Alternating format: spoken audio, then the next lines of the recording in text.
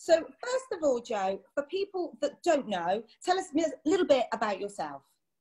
My name is Joe Hurd. I'm a chef and a presenter. I present on BBC Saturday Kitchen. I have shows on the Travel Channel, Discovery Channel. I used to be the presenter on the kids cooking show, The Munchbox, on ITV many moons ago.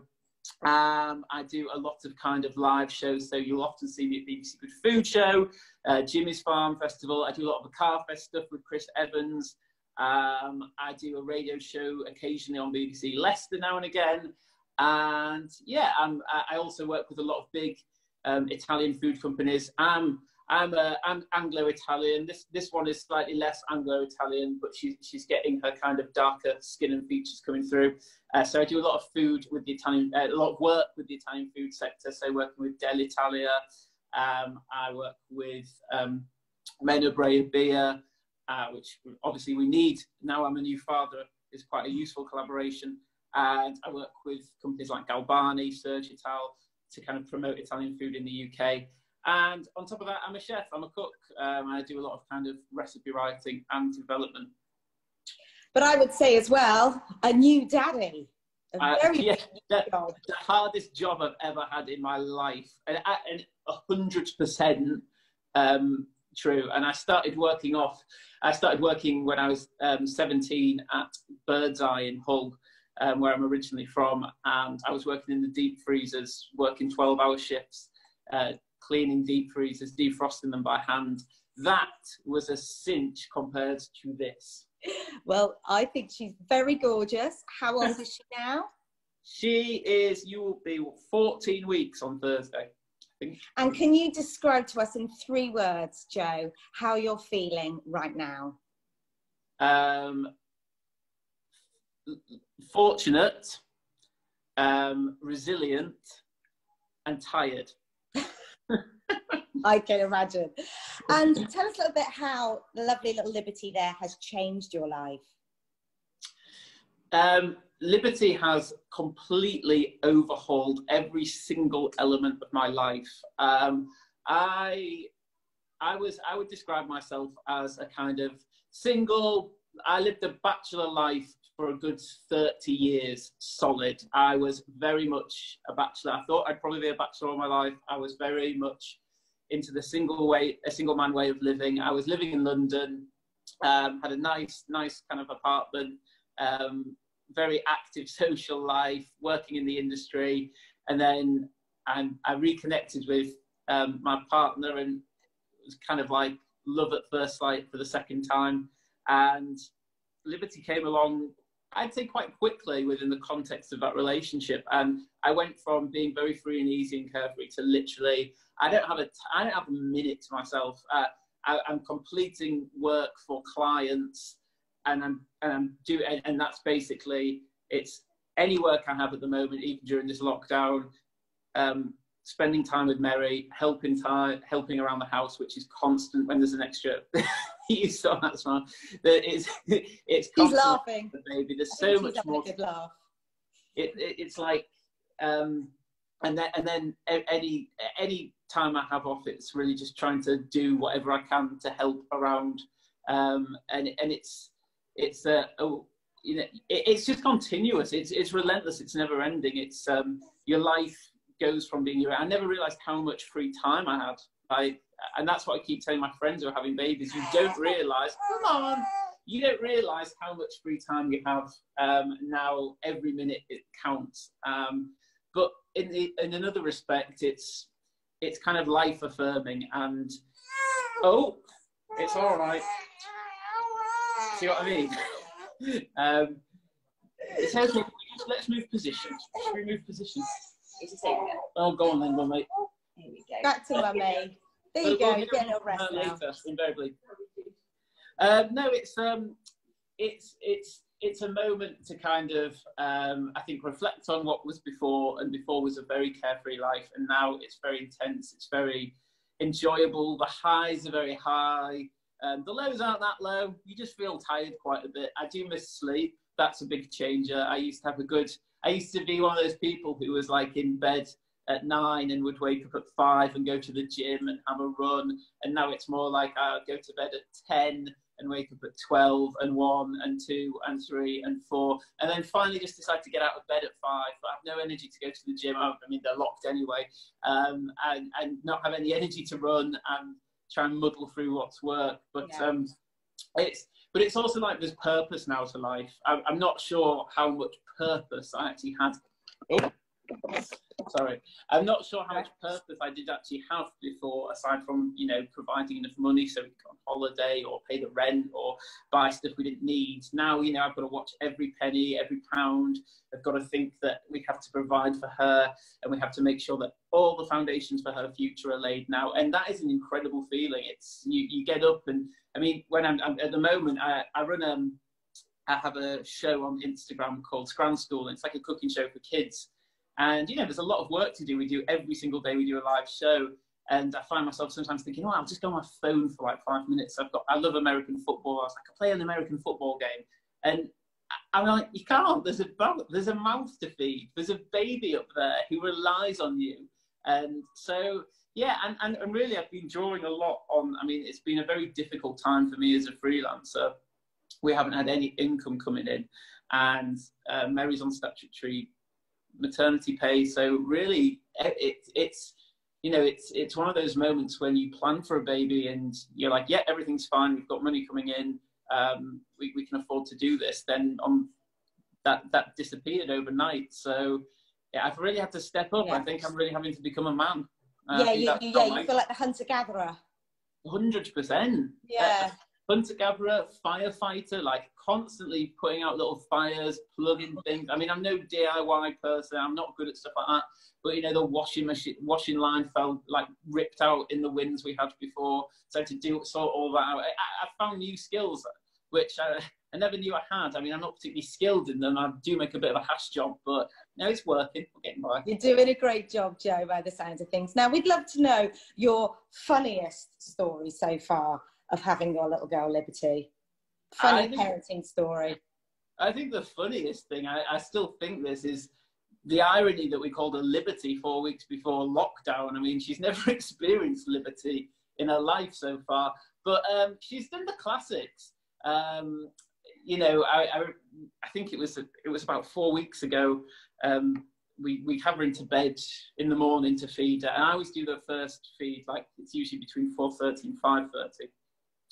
And I remember my partner was sleeping next to me, and she looked really peaceful. And she likes to kind of wake up to the sound of Liberty kind of laughing and gurgling. I think it's a nice way. And Liberty finished the bottle, and I just moved her towards Mary. And Mary's eyes slowly opened, and Liberty just sneezed about 3 times in her face. Which was very funny. But also we had our first family Zoom meeting a while ago, last Thursday. We had my cousins who live in Northern Ireland. We had my mum and my dad, my aunts and uncles. It was the first time. We've not done it. We've not really had time, and we've not really had, I think, the morale to kind of do it. And we did it, and within 1 minute, I just felt my lap really warm. And she's not a pooey baby, but I just picked her up, and it was that she just had her injections, and so I think it had kind of come, like, it affected her body, and I was just covered absolutely caked, and it's like a luminous green at this stage. So it's not even the kind of thing where you can laugh about. It's like, this is repulsive. So we were only on that call for about 3 minutes, and then it was kind of like, and actually, I don't want to go into too much detail, but I will. While we were changing it just continued. So we had 10 minutes, I think 3 nappies and 3 bags and 2 muslins in the bin. Yeah. Incredible. I think every parent has been there with that, for sure. At least you were at home, though. Could have been worse. Well, when she was born, and Mary was kind of like, after the birth, I was left holding the baby. I'm an only child. I've never, all my cousins' kids have all been born overseas, or I've not been around. So I've never had an experience of a newborn ever. And we didn't do any prenatal classes. You know, we live in quite a tight-knit community. Mary's family are all here. So we kind of had quite a big support network, or we did. And we didn't do any classes or anything, because it was like, you know, that attitude, like, we don't need to, you know, we know these things. And I was left with a newborn baby, and Mary was taken away for just to check overs and stuff. I hadn't got a clue what I was doing. And, you know, they do that first poo, and it was like unholy. And the wonderful kind of NHS midwives are very like, just get on with it, you know, to change your nappy. I was like, I have no clue. I was covered. She was covered. The bed sheets were covered. So yeah, I think that was a big learning curve. Oh, when you've been up for 48 hours and it was 3 a.m. in the morning. Nothing prepares you. We'd now like to know 3 bits of advice you would give to anyone becoming a parent. Do the prenatal classes.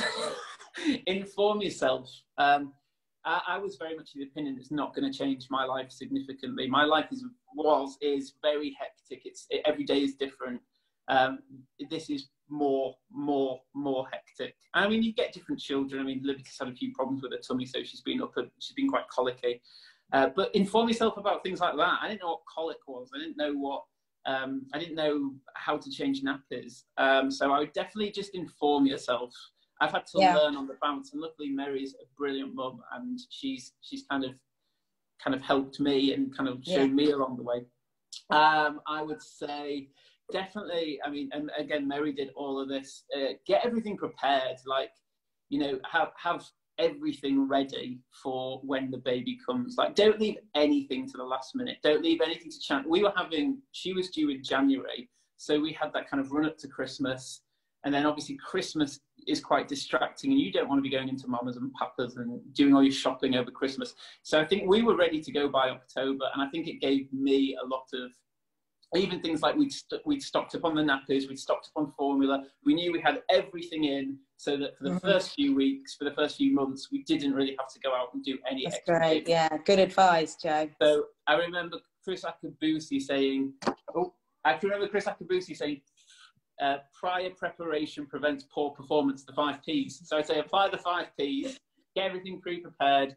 And I also say, make sure you make time for yourself and your partner. Like, I think just when the baby comes along, offer, even if you feel really tired, if you feel like you've got lots of work on, you know, your partner's going through the same thing. I'd say to new dads, just step in, do an hour or two. The pram is your best friend. Get them loaded into the pram, wrapped up, hood down, or open and under the tree. She could be going crazy. She'd go under the tree, she looks at the trees, trance. So yeah, true. The pram is, and I think this is one for the dads, just know when to pick up the baton and put yourself third effectively. Yeah, and good advice. Get the pram rolling. Yeah, definitely. Pram will be your best friend. Now, if you, Joe, could go back in 10 years' time, go back in time, 10 years, what bit of advice would you give yourself? Take every opportunity which comes along, whatever it is, just say yes to. Even if you don't know what you're doing, say yes, you'll work it out along the way. I did that, and it kind of landed me with my dream job, my dream career. So never dismiss an opportunity. Take everything as it comes. Don't take life too seriously. Never take life too seriously. And I would definitely say 10 years ago, I probably did want a baby 10 years ago. And I've got so much respect for anybody. I'm 33 now, and I feel I was just ready. I was just at a point in my life. Anybody who can do this, even 31, 30, down to 17, to teenage parents, you have my ultimate respect, because this is one hard job. And I told 23-year-old Joe that you were in no way ready for a child. Oh. And also, I know that the memories are coming every single day. She's changing every day. But so far, what memory is going to stay with you forever, becoming a dad? The moment I held her for the first time, I know it's the cliche moment, but I was terrified. I'm not a squeamish person at all. Like, as a chef, I'm used to carcasses, blood, gore, visceral tissue. I'm not a squeamish person. The moment I nearly passed out during the birth, which I didn't expect. And the moment they put her in my hand, her eyes were wide open, like wide open. She reminded me, you know, the Action Man with the eagle eyes, when they used to go like this. When they used to do that at the back of their heads. She just was looking like that, and she had really dark black, and her eyes are still quite black grey, and she just looked at me, and I was overcome by love, but also fear. It was incredible. I've never ever experienced that. But I suppose little things. I think the times we kind of like, you know, we've been going for, we live, the countryside is all around us, and we live in a beautiful part of the UK, just kind of south of Derby and north of Leicester. Really beautiful countryside. So I'd say that I'll probably always remember lockdown. There's a lot of negatives, but for one little kind of beacon of light has been just going for a walk with her and just chatting to her, giggling. I love reading to her. We read to her every night, and we read a lot, and she loves books. And I didn't think kids could engage with literature so early. And they really can. Yeah. It's mental. I mean, like, I probably know the words to Shazam and the Blue Ball and Peepo off by heart now, but yeah, I think just these really, we've not been able to do anything massive. Like, we planned maybe to take her back to Italy this year. That's not going to happen. I don't even think we'll afford a summer holiday in the UK. I don't think we'll get a chance. So I think what's really nice is it's all just been the really simple little things we might have overlooked and taken for granted, and seeing her grow. And, you know, the moment when she sees her cousins again for the first time. That'd be really special. Yeah, that'd be really special. I think we're lucky. We're taking lots of really special moments in really simple things at the moment. Yeah, that's nice. And I think you've had time to just stop and breathe it all in, which you'll look back on, and I'm sure you'll be actually really glad you did. Life has slowed down, and you've been able to enjoy her and enjoy all those moments, which is brilliant. We've got a question. We'd like to know something. What would we not know about you? Is there anything really unusual? You've chatted about your career. You've chatted about being a dad. Is there anything? This is the baby show's live at home questions. They want to know something a bit unusual about you. If you follow me or have read about me before, there's not a lot of false bar, but I suppose one thing which always shocks people is I used to weigh 17 stone. I used to be massive. I was a big That is lad. Unbelievable. Yeah, I was huge. I grew up kind of, I don't know, I'd be eating maybe 2 or 3 bowls of pasta a night. I did a lot of, as a kid, I did a lot of exercise. I was playing football, I was playing cricket, like for whole, I was Sunday league, I was in the gym, I was running, and then I went to university and I just stopped overnight, everything, and all that muscle turned to fat, and I realised I had a very poor metabolism, which was only maintained previously by the amount of exercise I did. And yeah, for about 5 years, I looked like if a piece of gammon had swallowed a breeze block. That's how I would describe myself. Wow. But aside from cooking, my other kind of big passion, my really dorky passion, and this is something which I don't think loads of people know. I'm obsessed. My degree was in Scottish military history, and I'm obsessed with Bonnie Prince Charlie and the Jacobite Rebellion. So if I'm not cooking, I think I'm probably boring. When have you got time? I'm probably boring the life out. Yeah, that's brilliant. I'm boring the life out of Mary with like tales of the Jacobites, and we're lucky. Liberty. Yeah. Well, I sing to Liberty. I sing Charlie is my darling, and I sing Come Over the Sea, Charlie. I'm not Scottish. Like I said, I'm Italian Yorkshire. I've got no real kind of allegiance to Scotland, but we're singing all these Gaelic airs to her. She loves them. So hopefully it's going into a little ear and just... It will be. Yeah, she'll be there. She'll be loving it. Now, it's been so lovely talking to you, Joe. But finally, where can we find you? What are you up to now? I know you touched on it briefly, and you're doing some really cool things at this time. So where can everybody find you? I am currently, well, if you go into Instagram, that's your best bet, as I've kind of abandoned Facebook and Twitter. It's at Joe Hurd Cook on Instagram. And my cooking school, which is for kids, it's just Italian food for parents and kids. While we're on lockdown and we've got a bit more time to spend with each other, we just thought we'd do some cooking classes, just showing how to do basic Italian, and that is at Scran School. So that is every week. We start on Monday with ingredients, we do Tuesday equipment, Wednesday to cook, Thursday we talk about the history of the dish, and Friday we do live Q&A.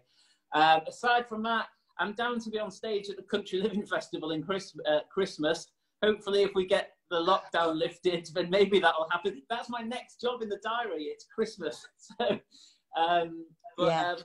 aside from that, yeah, if you just go onto my Instagram page, I keep you updated. I'm doing a lot of work with Del Italia. We're doing a home delivery service, so delivering quality Italian produce, family boxes, baby boxes, pizza amazing boxes, stuff like that. So that's good to know. That's really good to know. And I think it's nice to have a bit of inspiration. We're all at home having to cook. I know personally, I'm fed up of my own cooking. So I think it's fabulous we can get some inspiration from you. And I love Italian food as well. So I'll definitely be checking that one out for sure. But Joe, enjoy your little girl. And thank you so much for joining us at the Baby Show Live at Home. And we'll be sure to see you on Instagram and hopefully out and about again very, very soon. I hope to be at the Baby Show Live next year. Oh, absolutely. We'll get you there. We'll get you up on the stage, Joe. That'll be wonderful. Thank you. Thanks so much. You take care. Take care. Love to the girls. Bye-bye. Bye-bye.